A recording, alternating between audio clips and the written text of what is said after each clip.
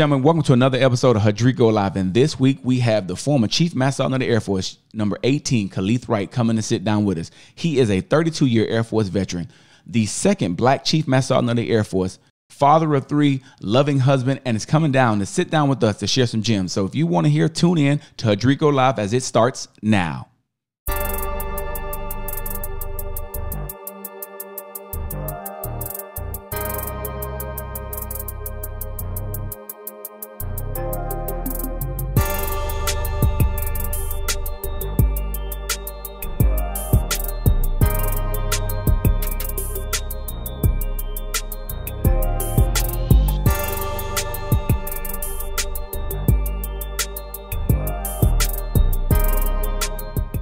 Ladies and gentlemen, welcome to another episode of Hudrico Live, and I'm your host, Hudrico, and today we have a very special guest. Now, most of you know him as 18, some of you know him as Chief, some of you know him as Enlisted Jesus, but for today, we're talking to K. Wright.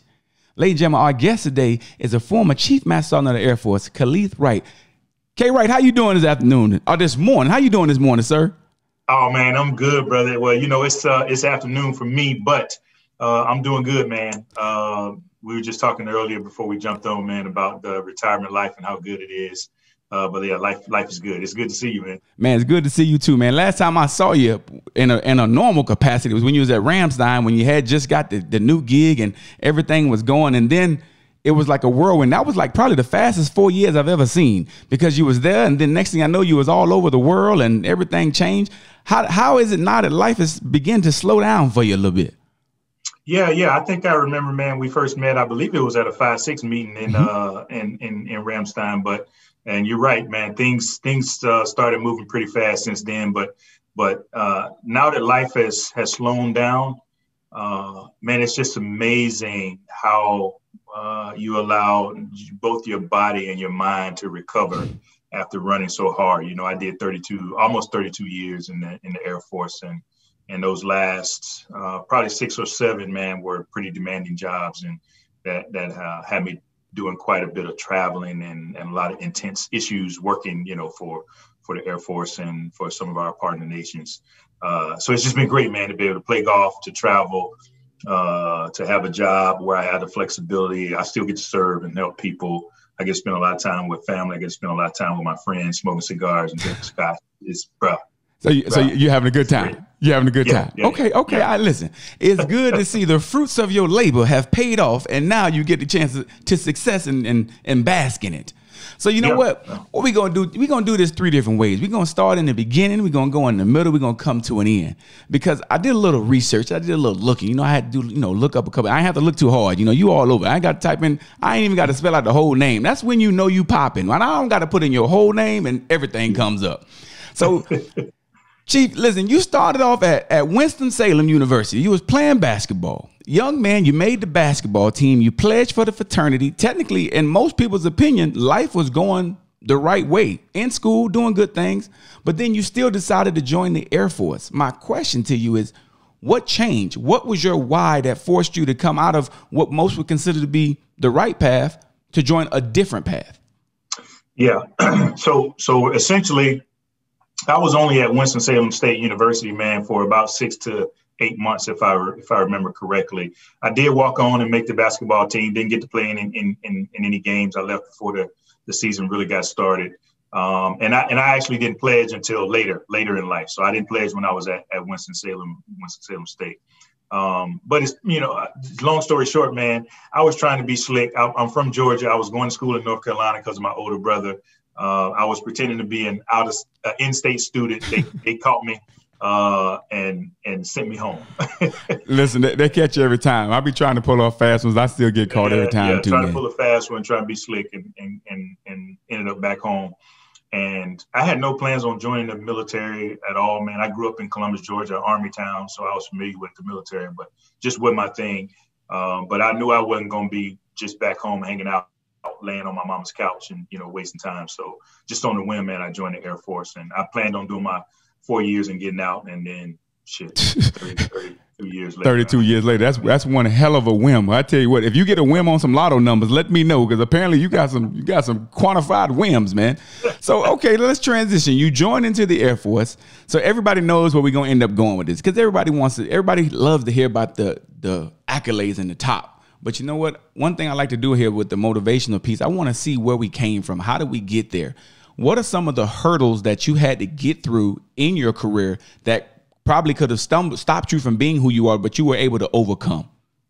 Yeah. So the biggest hurdle, man, and I tell people this all the time, was myself. Right. I could not get out of my own way, man. As a young man, you know, I lacked discipline. I wasn't a good teammate. You know, I was. You know, I had no direction. I didn't know what I wanted to do. I lashed out I made excuses for everything that happened to me, every bad thing that I did. I mean, I used to get a lot of trouble. I used to fight a lot. And I still, man, I was always trying to be slick and always getting caught. So I wasn't really that good at that stuff. But, you know, the thing that I had to overcome was myself. And I had to learn how to stop making excuses for myself. I had to learn to surround myself, man, with good people who were, you know, positive and trying to make something out of themselves, you know, just like I eventually learned to. But a lot of my problems, most of my problems were caused by me. And as much as I would like to point the finger at some bad supervisor or the Air Force or the system or whatever, when I realized at about 17 years that I was the problem, then my career really started to take off, man. At 17 years in? 17 years in, yeah. And I had a good career, man. I was getting promoted almost either first or second time, every single time. You know, I was winning all kinds of awards. I mean, I had a good career, but I still had this, you know, I didn't understand the importance of relationships. You know, I wasn't really taking responsibility. And when something good happened, you know, when I won an award or when my people won an award, I was all, hey, man, that's right. It's me, K-Right, right? And but then when something happened, man, I was blaming everybody else. And so I just learned to take a hard look in the mirror, man, and start taking responsibility for the things that I was doing and the mistakes that I was making. And it really, really helped me. Now, you've always been really vocal about Tech Sergeant Wimbush being a big part of your maturation process, what kind of helped you become from that boy to a man and taking accountability. The things that he helped mold you to become, is that what kind of guided you and pushed you to be so people-centric, wanting to help people and kind of reach out and lend that helping hand? Yeah, absolutely, man. He planted, you know, I kind of already, you know, I think I inherited some of this from my mother, but he really brought out the best in me in terms of taking care of people. Just watching him, you know, him taking care of me really was kind of the thing that got me, you know, the way that I am, but really just watching him take care of so many other people. Right. So I have the opportunity and the microphone to talk about him publicly. But man, there's 10, 20, 30, 40, 50 other of my friends and people that I grew up in the Air Force with that he did the same thing for. They just never had the opportunity to speak about it the way that I do, at least publicly. So just watching how every friend of mine, you know, they consider him pops too, man. Cause I bring, I mean, it was like a homeless shelter, like lost puppies. He opened in service. Come one, come all. Come over to the Wimbush. And he was hard on all of us. And so I just, you know, I watched him, man, what he did and how him and my mom, Diane, you know, how they took care of people. And I just tried to do the same thing, man. I learned a lot from him about being tough, but fair, about being patient and allowing people the room and the space to grow. Now, you know, he'll cuss you out and I'll cuss you out too. But it's all in love, man. That's what's up. Now you've been also, you said one of your favorite books is The Alchemist. And the quote that you keep saying, it says, you know, when you decide what you want, the universe will conspire to help you achieve it. So as we progress here, when did you decide that you wanted to be the Chief Master Sergeant of the Air Force, and what fell into place? Because that don't just happen by coincidence. You don't just wake up and be like, you know what, I'm going to be the Chief Master Sergeant of the Air Force. Things have to line up. What were some of those things that fell into place for you? Yeah, man. So The Alchemist, and you know, it's just funny. I didn't read it until later in life. I'd always heard about it, just never took the opportunity to read it. But I think I decided when I was a senior airman to get my life together. And one thing that I don't know if I inherited inherited it, but I always liked leading. I loved being in charge of stuff. I wasn't necessarily that good at it, but if there was a team, I was going to be the captain. If there was an organization, I'm going to be the president. I don't want to be the vice president or the secretary. Like, I just liked the idea of, being in charge and leading people. And so when I was a senior airman, man, I decided I'd seen some chiefs, back then you didn't see chiefs and talk to them and spend time around unless you was getting cussed out. And I just decided, you know what, that's the best you can be. That's going to be me. And but I didn't know about the Chief Master Sergeant of the Air Force. And honestly, I don't know when that became a goal. I've had several people tell me, man, I remember you was a tech sergeant. You said you was going to be the Chief Master Sergeant of the Air Force. And I laughed so hard. I'm like, boy, you can't be no Chief Master Sergeant of the Air Force. And so apparently it's been something, man, that was in me for a long time. And the reality is, you can't control it, man. You can't consciously, I think, just say, hey, I'm going to be the Chief Master Sergeant of the Air Force, and then things will line up. I think I just decided that I'm gonna do the best that I can. I always knew there was no doubt in my mind that I could be the Chief Master Sergeant of the Air Force. I personally didn't think the timing and the omens, as they say in The Alchemist, man, would actually align for me to have the opportunity. Well, I tell you what, not only did you do it, by all records, you did a damn good job. So let's keep this thing rolling. So let's stay in this realm. Take me through that call, because I don't got a call before like, hey, Sergeant Hudson, you ain't got to come to work today. And I was really excited on that call. But take me through the emotion of the type of call you get when they say, hey, Chief Wright, you're about to be the next Chief Master Sergeant of the Air Force. What goes through your mind in that moment? Yeah. Well, a little bit of background before the call, right? So the first call was, hey, General Goldfein wants you to come to D.C., you and Tanya come to D.C. and interview to be the Chief Master Sergeant of the Air Force. So I said, okay. And at that time, I knew that I was being considered. I didn't think I really had a chance. But once I got that call, I was like, oh, put me in the game, coach. I'm shooting. It's on. Like, I had just decided, even before I got to DC, I'm about to be the damn Chief Master of the Air Force. Okay. This is about to happen. I don't care who competing or what's going on. And so, of course, I did my preparation and stuff. And we had a great interview. I was the first up out of three of us. And actually, before me and my wife left the hotel and went to the interview, I wrote that in my journal. I still got it. I'm about to be the mother effing Chief Master Sergeant of the Air Force, right? That's what I'm talking about.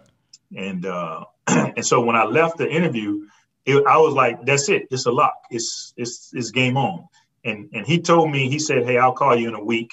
And I had no stress, no anxiety. I wasn't worried. I just had decided, okay, I'm about to be Chief Master of the Air Force. So when he called me, man, when I got the call, again, no stress, no anxiety. I was just like, hey, it's about to be on. And he said, hey, I'd love for you to come and be Chief Master Sergeant of the Air Force. I was like, okay, I'll see you in a couple months. And then he did tell me your first job is you can't tell nobody for 3 weeks. And, now that's a hell of a secret. I actually got in trouble, man, because my wife knew when the call was coming. And she said, as soon as you hang up that phone, you better call me. And so I hung up the phone, and then I started working with my exec to, travel and planning and canceling this. And I looked at my phone, man. My wife sent me like 10 texts, like, what the is going on? What's happening? I said, hey, let's get ready to move to DC, Listen, she said, listen, I ain't got time for what he talking about. You supposed to call me. You better get your life together. Listen, you know how the honey-do list goes. Let's stay behind the curtain. We behind the scenes right now. Let's stay behind the scenes. In that role, what was your favorite part of being the Chief Master on the Air Force? But then on the flip side of that, what was one of your biggest struggles? What was one of the hardest parts of being in that type of position? So my favorite part by far, man, was getting to spend time with airmen all across the globe, right? So doing what they do, working with them, talking to them, especially some of our airmen that were struggling with, either terminal illness or depression issues and stuff like that. Just being able to be there and help our airmen. So anytime I got to deal with airmen and their issues, it was a great thing, man. So I love that part of the job. I tell you what I hated most, man, was the bureaucracy that is the Air Force and the Department of Defense and trying to get stuff done. Right. So I thought we had some really good things that we were trying to do for people. And it just so much red tape and so much paperwork and so many obstacles and barriers that are just inherently in place in government, period. That it would get frustrating at times that it would take so long for us to do some of these things. And some of them we still, couldn't get across the finish line just because, the way the system is set up and designed in the government. I can understand that. We have bureaucracy too at my job. Sometimes we can't get everybody, lunch on. No, I'm just playing. We ain't got no. I had to throw something in there. So, you were titled Enlisted Jesus. Now, listen, that's rarefied air. I even seen one child. You was a Halloween costume. This man came to work as Chief Wright. I mean, that's like saying Kobe. Like, you became an adjective. You have made it in this world. How do you handle living up to that type of pressure, that type of rock star status, and still maintain who you are and the foundation of who you were raised to be? Yeah, man, because, I've always been, some people might disagree, especially if you see me on a basketball court or on a golf course or something competing, man. But I've always been pretty humble, and I've always been intentional about staying humble, right? It's not something that you can just do, that just comes naturally to you. You have to actively, manifest and tell yourself that, okay, I'm not going to allow this attention or these things to go. I mean, it's hard enough staying humble as just a chief, right? Because people are always doing stuff for you and going out of their way to treat you well because of your ranking. And so when that stuff started happening, I just took it as, hey, man, I think people appreciate what I'm doing. I was careful not to use the term myself or to promote it or anything in that nature. But I was also careful not to tell people that they couldn't use it, right? That they couldn't. I understood that it was potentially offensive to some people from a religious standpoint, but also, man, folks were just having fun. They were just finding a different and unique way to show appreciation. The memes got better over the years. Right? First, the memes was kind of raggedy, and then they got so good after a while. And then, of course, the costume just that set it off. Man, all that Luke, man, that blew my mind when I saw that. So, but yeah, it's I've always been that way, man. You just never forget where you came. I come from some humble beginnings, man, and I remember what it was like to be an airman. I remember what it's like to struggle. And so I always just try to meet people, where they are, and never create this, I'm here, you're there, you can't talk to me, kind of situation. And I had a lot of people around me too, man, that helped me with that. Completely understand. Now, a lot of times when we get in these roles, everybody focuses on the member. They talk about, what you had to deal with this, and what are you going through, and this, and that. But you're also a family man. You also have a wife. You have kids. This type of role, this type of public light, how was that effect on the family? How much did that change your family dynamics? How was the effect in your home life? Yeah, so the kids are all, grown and gone and stuff. Well, my youngest son is in his freshman year in college, and so it didn't change. It didn't affect a whole lot with the kids. But man, it's hard on the marriage, man. It's hard just because of not only the travel is one thing. I was on the road about 290 days a year when I was a chief master sergeant in the Air Force. So, and most of it was 2 days here, 3 days there, sometimes out and back, a 1 day trip. And on occasion, if I went to the West Coast or if I went to Europe or all the way to the PACAF, a little bit longer trip. But nonetheless, being gone a lot. And the first year or so, Tanya actually traveled with me.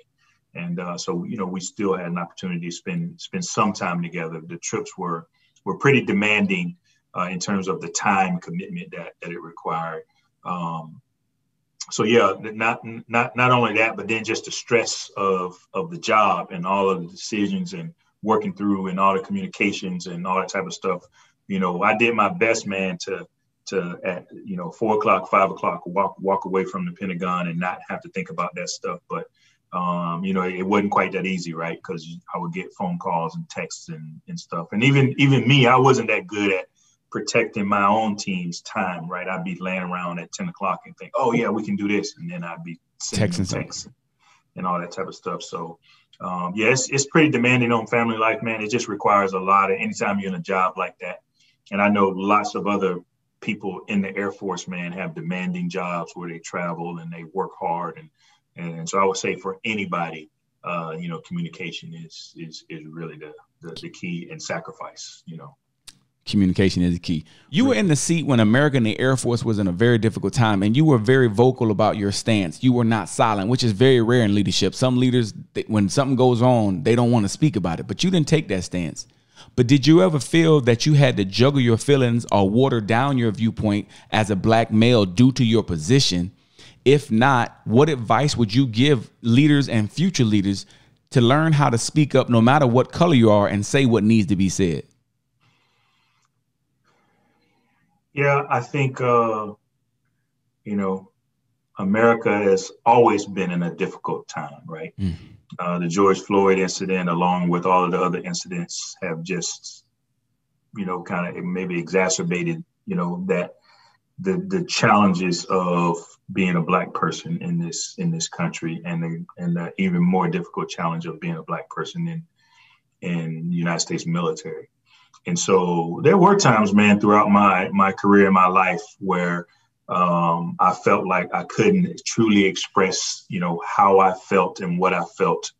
Because truth be told, this gentleman over my shoulder here, Muhammad Ali, Malcolm X, those are the people that I grew up admiring and still admire. And of course, they ain't hold nothing back, right? Nothing. They ain't pulled no punches. And so, there are often times, man, when I really, really wanted to express how I truly felt about, what was happening in this country, but I understood the position that I was in and why I necessarily couldn't. After George Floyd, man, it was just on my mind. It was really on my heart, to be honest, that because what happened is on the side, people started asking me, hey, K-Wright, what you think about this, man? What you think about that? And I'm trying to balance, okay, we got the Department of Defense and the SecDef saying, don't nobody say nothing, with, yeah, but shit, something need to be said, and people want to know. And this is not the time for me to be a coward. This is not the time for me to, to tap dance or play politics. I think, people need to hear how I feel and how I see the situation. And so, man, I wrote that in about 30 minutes. I woke up after a long weekend of just thinking about it. 30 minutes, man, I sat down at my kitchen table, did it up, and I sent it to my team with the express instructions not to change anything. You can fix grammar, you can fix spelling, but don't change any of the content. I put every word in there, the amount of times that I put in there, the adjectives that I use, I put it in there for a reason. And then what we got it all together. And we had to go through PA to publish, and they were saying, well, we got this. I said, hey man, this is what I said, and this is, like we releasing. I'm sorry. I'll take the bullet for what it was. I did send it to my boss though. And I told General Goldfein, hey man, I'm about to publish this. I'm not really asking for permission. I just wanted to give you a heads up. And he was like, man, this is powerful. He sent it to like 4 black retired 4-star generals. And then, it released. And of course, there was some backlash. There were some people who didn't like it. And there was a lot of positive stuff from it too, though. But how encouraging was it for you to get that type of support from General Goldfein, because I watched the conversation that you had, and one piece that I thought was even powerful for him when he said, listen, most systems are built for me, and when I walk into the room, it's already built. To him to have that type of transparency, and then for you to send him this letter, and most people, and I've seen it in my time, well, when you start talking about these taboo type subjects, they want to, oh no, we're not going to do that. What did it change your viewpoint? Not that you had a bad viewpoint, but how did you feel about him afterwards, seeing the support that he was willing to put behind you? Yeah, well, it just validated what I already knew, man. That's my dog, man. We became so tight, as a leadership team. We really became like brothers, to be honest, man. I just talked to him this morning, and And so I suspected that he was going to be supportive. I thought he might have had questions or might have wanted to look at it, but he was totally and completely supportive. And then we rallied and got together and determined that, hey, we probably need to say something. Like, and that initial, before we did the town hall, we did about a 7-minute clip that was released. And, and he didn't know I was going to say this to him, but I said, hey, boss, we're late to the party on this. We should have said something about this, a long time ago. And he acknowledged it. And he didn't want it cut either. Right. So I said, hey, I didn't mean to spring that on you, but he was like, no, just publish it the way that it is. So it just validated for me, man, that he was a great boss, a great wingman, and that we were on the same page. That's always amazing. And that's something I think all leaders, we got to take up. We're at a time now, speak up, say what needs to be said, because a lot of the time these conversations, they don't happen.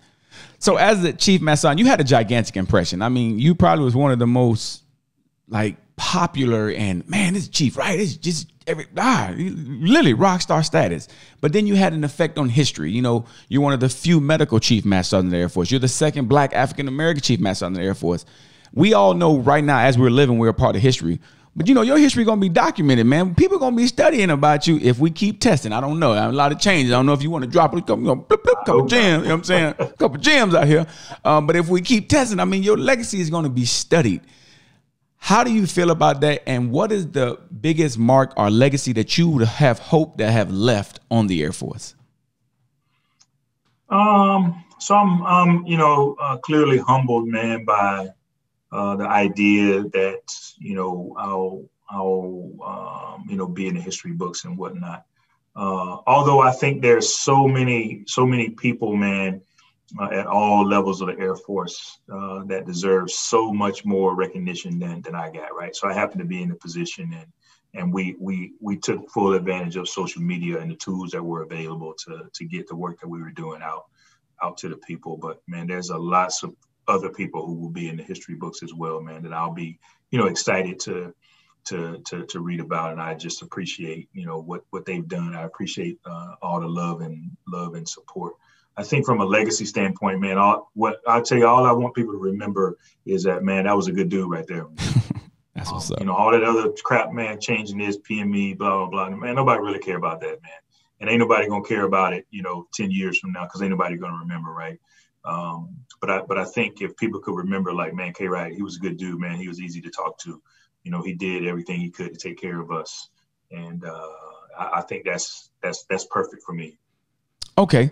Now, there's a secret. I've watched this movie called National Treasure. They say, when the president changes over, I know they write each other a letter, but it's supposed to be like this secret book that with all the secrets of the country. So when you and Chief Bass changed over, what was some of these secrets that y'all changed? Well, I got to get an exclusive out of you, Chief. I got to get something that can't nobody. We got to have a Hudrico Live exclusive. So did you write her a letter? What is some advice you gave her taking over that chair for her to move forward and push the Air Force to the next level? Yeah. So I've known Joe for years, and I've, to some extent tried to be a mentor and a good friend and colleague to her. So I didn't need to. I didn't write her a letter, but I spent a lot of time, just talking to her about the job, and I was careful not to try to get her to look at the job from my point of view, right? The one thing that I told her that I think was probably most important that everybody can learn from is, hey, Joe, it's your job now. You do it your way. You wouldn't be here if you weren't prepared and fully ready to take on the job. Don't worry about what I think or nobody else. You change whatever you want to change, because frankly, I don't care, right? I had my chance, and if you change everything I did, it won't make me, one difference. And I really just wanted to instill in her, man, that the job was hers now. I'm always here to support if she has questions, but mostly I wanted to get out of her way, allow her to do the job the way that she's comfortable doing it, and not have to worry about, well, I wonder what K-Rag will think if I don't continue doing this, or if I change, this or that. Now, you spent 32 years in the Air Force. You spent about 32 minutes talking about the Air Force. We're done with that. Let's talk to K Wright now. Now that you have retired, you went from being Chief Wright to K Wright officially. After 4 years and 4 years in that seat, 32 years in the military, what is something that we don't know about you? When you live so publicly, I feel like everybody knows everything, but what is something that most people don't know about K Wright? Oh man. Well, I tried to be K Wright even when I was in, man. You know, sometimes it worked, sometimes it didn't. But I think most people probably know I'm an avid golfer. Most people probably know, especially if they follow me on Facebook, that I love cigars and good scotch and bourbon. People might not know, unless you were stationed with me in Korea in 07 to 09, that I'm a poet. I used to do open mic poetry with Seth, Scooby, and there was a whole group of us, man. Every Friday night, man, we used to burn it up at the Blue Opera, and we started. It used to be at the Club on Base, and then we moved down to the Blue Opera. So I do love poetry, though. I love writing poetry. Nikki Giovanni is one of my favorite poets. So that's probably something people don't know. And I'm an aspiring electric guitar player, man. I don't even know how to hold a thing, but I got 2 of them, and I need to take some lessons, man, because I just love, I really like blues music and jazz music, and so I'm going to learn to play the electric guitar. K Wright, you got 2 guitars you can't play. That's rich people problems right there. You talking about? You said, come on now. Now you say you're a poet. I mean, if you listen, this is going to be seen by a lot of people. Here go your debut. If you got one, it's a good time to. We can get a K Wright. No, man. I You ain't ready yet? Okay. It's actually been a while since I wrote. I was gonna publish a book of poetry. I realized that while I was in, I couldn't, and if I ever publish it, you'll see why. Back to that Malcolm X and Muhammad Ali. Back in them days, okay. I got some pretty unique thoughts about this country and lots of other things that probably weren't appropriate, because at the time I think I was a senior master sergeant when I was looking to do it. So okay, well look, we're gonna stay on the lookout for poet K Wright. Yeah. Listen, we got to get you right, man. So how much has changed for you in your new role as the CEO of the Air Force Aid Society? I know it's different than what you've had before, but how much has changed for you now in your new pace of life? Yeah, so the role is a little bit different. I mean, I'm still taking care of airmen, albeit in a pretty focused way. In the Air Force Aid Society, we primarily do emergency assistance. And then we do scholarships, and then a little bit of community programs, child care, spouse employment, and a few other things. But so in the same vein, I'm still getting to take care of, airmen and their families. But from a CEO perspective, it's a little bit different, right? So I'm not going out, I'm not visiting airmen and doing all that good stuff, man. The thing that's most important to me right now is fundraising, right? So the more money we can raise, the more we can give away, and the more people we can help. Right now the only people eligible for our assistance, active duty, retirees. If you're a guardsman or reservist, you got to be on status, right? You got to be on orders or active duty status to receive funding from us. And I really want to expand that to any Air Force veteran. Okay. Clearly there's a lot of people who served, 3 years, 4 years, 7 years, 12 years or whatever, and they got out and they made significant contributions, and they may find themselves homeless or in some other type of trouble. And I like to be able to extend, what we do to them. But in order to do that, we just got to raise more money. So the job itself, man, is a lot less stressful. It's a lot easier. Hey, being a CEO, man, I love it, because, you get to decide, what you want to do, and you don't have to work through a whole lot of bureaucracy with other folks, and you can make stuff happen. You can make it happen quick. Well, if you ever need an overpaid assistant, I'm gonna be available here in a couple months, man. I'm willing to move. I'm willing to relocate for the right price. Key word is overpriced. You know what I mean? I just got to be paid properly. No, you know what? Hey, it's funny, man. Let me pull on that for a second. Right? Go ahead. What you said about relocating. Hey, man, we're all virtual in this world now, man. I think that's going to change the dynamic in a lot of careers and a lot of professions, is that you don't have to relocate, right? We're in the process of hiring folks, and they don't have to come to the DMV, to DC in order to work for us because we can do things, almost everything that we can do virtually.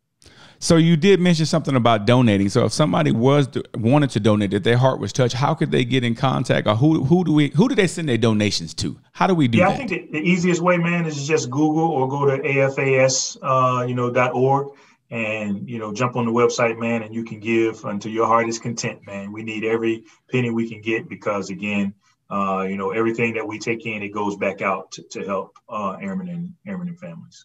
That sounds good. So, we're gonna switch it up this last question. We're gonna do a rapid fire. K Wright's Fab Five. I'm gonna list some and you tell me what's your favorite. It's things you love, so something should be fairly easy to you. So we're gonna start off simple. Favorite cigar? Andalusian Bull. Oof, okay, all right. Favorite golf course? Hmm. That means you've been playing too much golf. Yeah, the Grand Coyote in dang, where did I just go? In Mexico, Cancun. Cancun, huh? Must be. I can't wait to retire, man. Oh. All right. Favorite scotch? Balvenie 14-year Caribbean cask. I mean, he got that thing down. Okay. All right. I got a tied in for and now it's gonna be hard for you to do now. Favorite base you visited? That's a tough one. Ooh.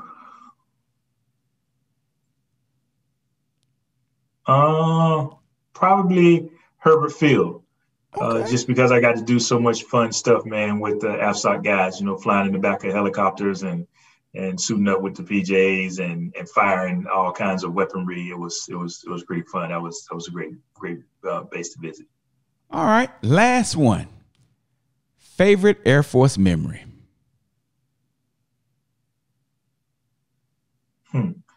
I would say, man, my favorite Air Force memories are the times that I spent when I was an airman. I had a group of friends, and we're all still friends right now. Everybody's either out or retired. But the times that we had playing ball, we used to go to the gym every Saturday. Actually, we used to go to the gym every day, except Friday. Friday we was trying to get our groove on. Gym every day. And so I got fond memories of all of us going to the gym, sitting on the curb, drinking 40s after we done, crushed some souls in the gym, and then having cookouts at the crib on the weekends and stuff. So just that initial set of friends that I met when I first came in, man, Greg Jones, Tony Paylor, Tony Hill, Tony Fannin, Joe Winbush and Diane and Belle Fonte Simmons and, Peanut, Craig Pearson, all of us, man, Pete Smith. We just had a really, really good group of people, man, that we spent time with. Paula Smith, who was like my sister. We went to basic training, tech school together, and our first base together, and we've been like brother and sister ever since. So those are, I think, my fondest memories of being in the Air Force. It's just those first days, man, no worries, just having a good time and enjoying life. I tell you what, that's what I'm talking about. And this brings to what I like to call a final timeout. And the final timeout today, ladies and gentlemen, you can be whatever you want to be. If you want to be the Chief Master Sergeant of the Air Force, you set your mind to it, and you never take no for an answer. You see what K. Wright did. He came in, he conquered, he took over what he had to. He wasn't stopped by position, he wasn't stopped by situation. He spoke his mind when he needed to. Sometimes we have to do that. Sometimes you got to take charge of your own life. Are you taking charge of your life, or you let somebody else pay rent for you? Are you let somebody else guide you around? Because if you are, I advise you to take back over what you have and what you want. We like to thank our guests, K. Wright, for joining us. We'd like to thank our supporters, the Brown family, Brick House Barbecue, the Aziz family, Brian Franklin, all my Patreon supporters, LaShawn Cremati. Listen, my sponsorship's starting to grow. If you want to be a Patreon, you can be one too. Don't worry, all the information will be available. But Chief, you got anything else before we let you go? No, man, I just want to say thanks, man, and I'm proud of you, bro. Just watching you do your thing, man, and I love the entrepreneur spirit, man. That's something that, I'm an entrepreneur myself, man. I got a coaching business, and I love to see, people like yourself, man, that don't allow themselves to be confined by what the Air Force allows you to do, or your service to the nation. So, man, keep doing what you're doing. It's fun to watch, man. So brothers like you and Scoob and Blackjack and all you guys, man, that are making this world a better place, man, by bringing content like this. It's just a joy to see, man. So thank you. We definitely want to thank you for taking the time, man, because I know your schedule is big to sit down and get on the podcast with us and share some gems, because I'm sure a lot of people are going to get something from this, man. But ladies and gentlemen, that concludes another episode of Hudrico Live, and we are out.